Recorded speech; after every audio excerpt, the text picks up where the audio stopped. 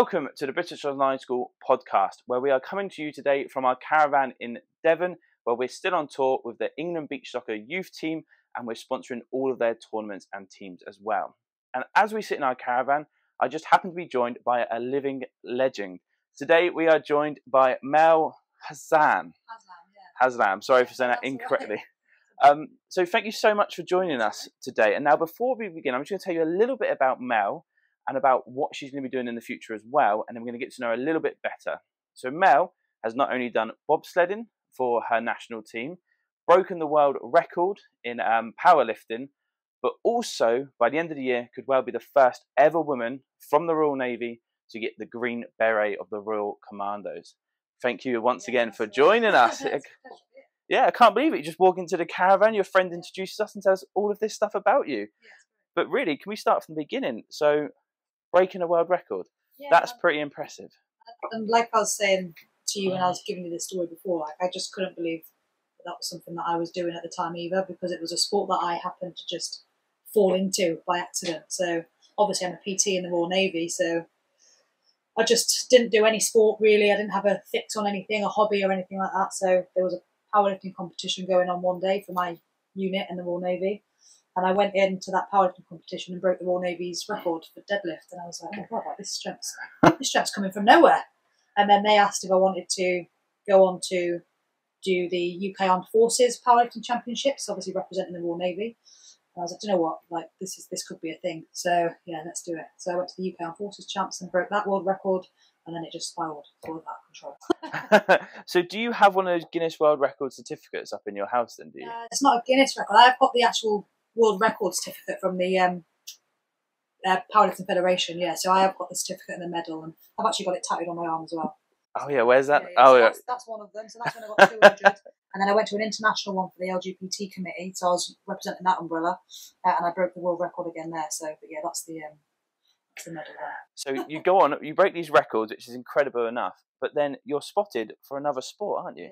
Yeah, no, again, just totally random. So I posted my world record. So I lived under the World Drug Free Powerlifting Association, and the reason it's called drug free, because there's a couple of different associations, but is because these specifically test for drugs at every single event they go to, and I just think that's a more positive. That seems quite right, yeah. Yeah, so I lived with that federation, and it's worked wonders for me. And then I moved over to bobsleigh just because I posted my world record on my social media, and then they just came into my Instagram and asked if I'd like to go to the British trials, and lo and behold, I managed to secure a spot on the British bobsleigh team. So, yeah.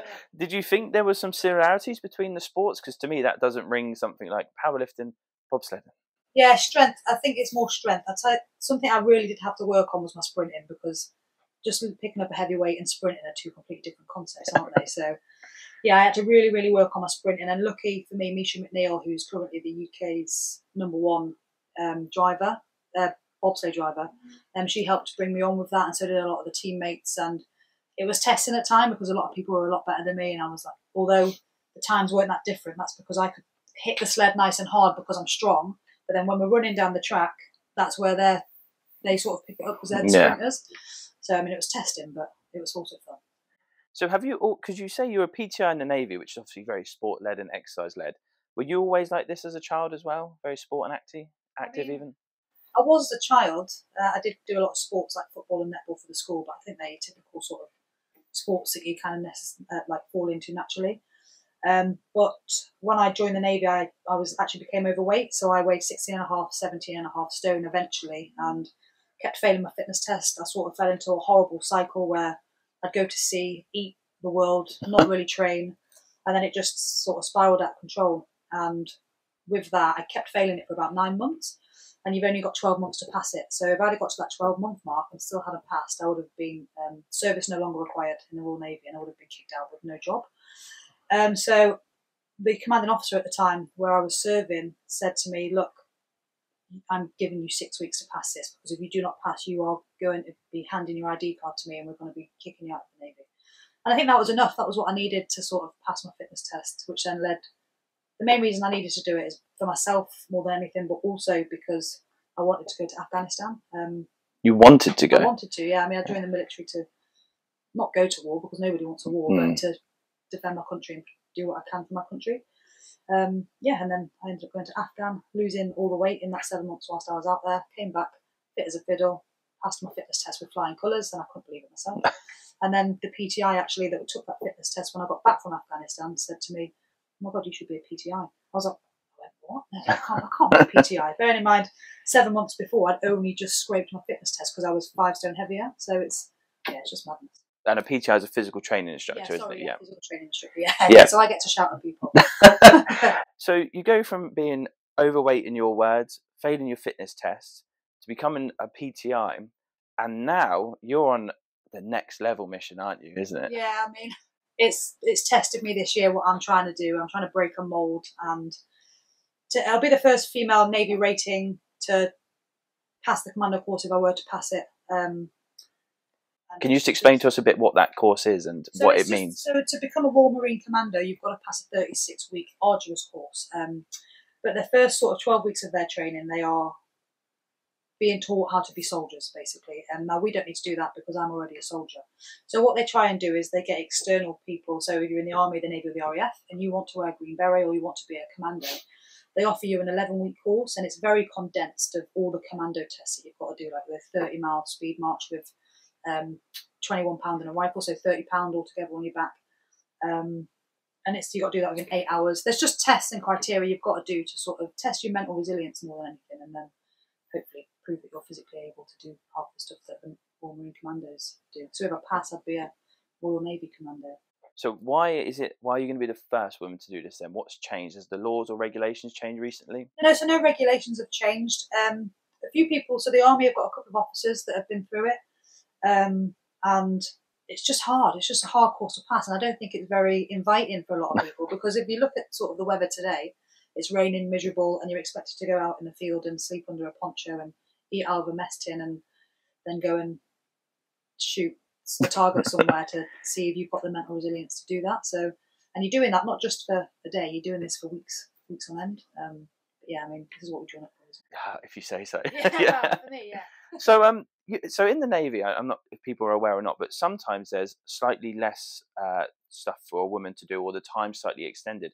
But with this Royal Marine course, it's you're competing with the men, aren't you? Yeah, there's no shift in times. The times are all exactly the same. So if they have to get, which we do, a standard on the bleep test to go on the course, then we have to also get that standard as well.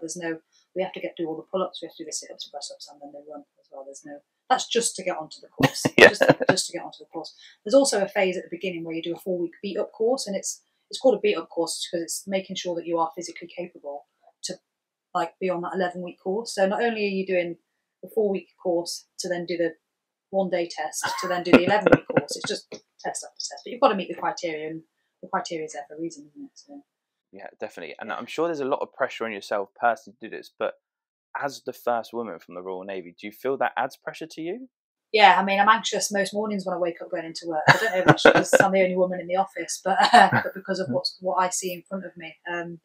But the good thing about me being based here is I get to see what it is that they actually do on the course, because I strike on some of those lessons, so I'm part of being one of the instructors on the lessons is it's valuable, so I may as well use the time while I'm there.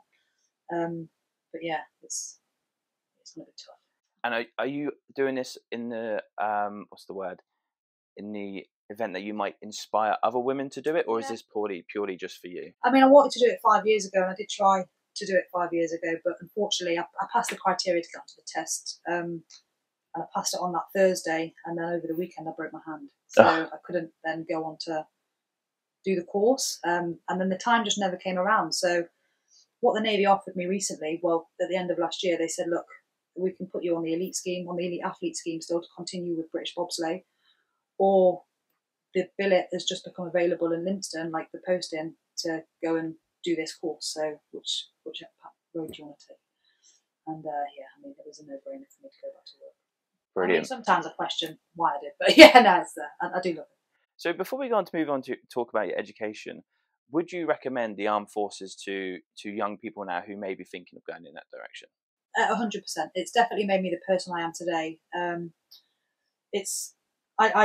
joined at 16, so I joined straight after my GCSEs, went straight into the Royal Navy, and I've spent the last 18 years serving my country. So it's shown me, it's took me around the world. It's took me to third world countries. It's secured a great pension for me at the end of 22 years, but you don't have to sign for 22 years. And it's just a constant security, like free dental, free medical, and you meet your best friends. You meet your friends for life. And I've got so many friends dotted all over the world that I know that I could go and see at the drop of a hat if I was in like troubling times and stuff like that. So 100%, like I wouldn't.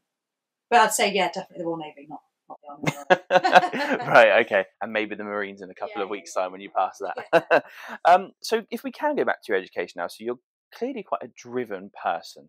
Like everything you've achieved, I mean, it sounds like you just walked at the world record for powerlifting, but to get in the bobsled team and what you're aiming to do next is incredible.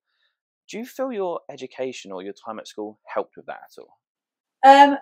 Honestly, I was a bit of a toe rag at school. I did get B's and C's and whatnot I wanted to do, and I think the higher grade you get, there's more potential for you in the Royal Navy for sure, because you become an officer. So if you do get those grades, then I do sometimes wish I had, so that I could be an officer, because of, again, not everything's about money, but money does help with things, doesn't it? So, but I don't think necessarily grades are important. I still had a great life, but obviously your grades do help, and I wish, like I said, that I had maybe gone down some different avenues, but I wouldn't change what I've done for the world, no, but education is definitely very important. Fantastic. And what do you think you use from your time at school, your education, in your current everyday life? It's not even about sort of education, it's about finding yourself whilst you're in school as well, because you might think that you know yourself and all these people you hang around with at school, but truly I didn't really find myself until I left school anyway. So you need to, whilst you're at school, is just try and find yourself, because I was a straight 16-year-old girl when I was in school, and now I'm a 34-year-old lesbian. So, and I didn't find that until I'd sort of committed to a role where I could be more comfortably myself. So yeah, in school it's just be yourself and find yourself more than anything. Education and learning obviously helps, but being true to who you are is the most important thing. Wow, very nice. And was there a particular teacher there that sort of inspired you to go the Navy route, or was that more of a family sort of decision? Yeah, family decision, because I live in Catchett Garrison, which is just up North East Yorkshire, which is the biggest army garrison in Europe. So, I mean, all I ever used to see was soldiers running around here, there and everywhere. So I just knew that if I'd stayed there, I wouldn't have the life that I have had for sure, because if you don't get out of there, I just think you're kind of in a hole. But I didn't join the army because 9 times out of 10 I probably would have been posted back there. So, I mean, just to get out. But yeah, I joined the Navy, and it was just because of where I lived and my family growing up. Oh, fair enough. Yeah, well, I think it's always good to get out there and explore, which is one of the benefits of online learning, is that you can go out and explore. So yeah, now if we can sort of bring it back, so we've learned about your education, everything you're doing, but you're already preparing for life after the Navy, aren't you? You've got something else that, alongside everything else you're doing, you're working on something else, right?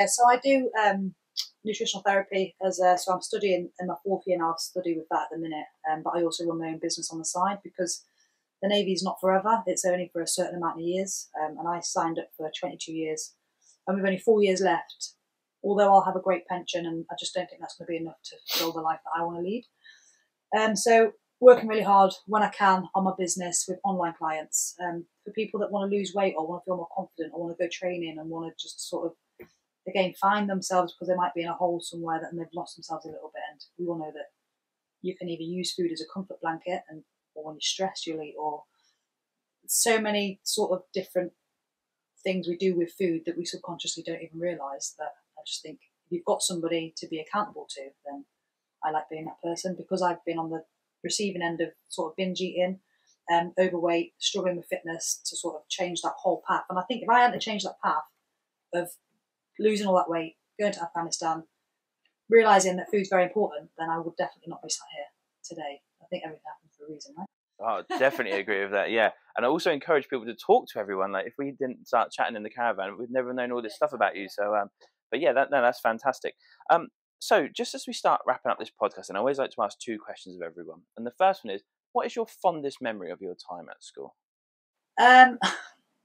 Some things I probably couldn't say, but it's meeting my best friend Carmel. So we had such a close bond whilst we were in school, and we still have that bond now. So I've just come back from home. Bearing in mind, I haven't seen her for maybe nearly 3 years, because life's took me here, there and everywhere. So whilst I was at home recently, I reconnected with her, and it's like we'd not even been apart. So my fondest memory of school is just again meeting like-minded people and just having a good time. Yeah. Brilliant. And my final question, which I think is always the most important question that we ask anyone who comes on these podcasts, is if you could give a piece of advice to anyone who's in school right now, whether they're just about to leave, just coming into school, not quite knowing what they're going to do with their life, or they've got that planned, what would that one piece of advice be? Everything doesn't need to be figured out today. You might be worried about what you're going to do in the future, but just focus on the here and now. Get your grades. You will get your grades. Study hard, because we all know that the harder you study, the job opportunities do become greater, I feel. But just don't put so much pressure on yourself, because that will cause stress, and that's sort of anxieties and all these sort of things that you don't want to be having when you're only 10, 11, 12, 13. I mean, you're still a child. So definitely just focus on the here and now, but every day, take every day as it comes, and trust me, what will be, will be. Excellent piece of advice. Well, we wish you all the best with everything you're going forward for. We'll stay in contact, and if it's all right, after this course, and when you get that green beret, which I'm sure you will, we'll have you back and get a bit of a video of you of your green beret on, talking to us all again, because, yeah, we're generally really excited to... One, I'm really excited that we met. The fact that you just walk in this caravan that we happen just to be sharing for the weekend, and then to find out all this sort of stuff. You're a true inspirational person to speak to. So it's been a real pleasure to have you on, and yeah, we will follow your journey. But if those who are watching want to follow your journey as well, where could they find you? Oh, so I've got social media, Instagram and Facebook. Again, if anyone wants to reach out about weight loss, and I'm happy to discuss everything and anything when it comes to it. So it's Mel Haslam on Instagram and all my social media streams. Fantastic. Yeah, just get in touch. Right, well, we'll link all that below. Once again, thank you very much for Mel to join us. And if you enjoyed this, hit the like button, the share button, and make sure you join us for our next one as well. Thank you one more time, Mel. Thank you. Thank you, everyone.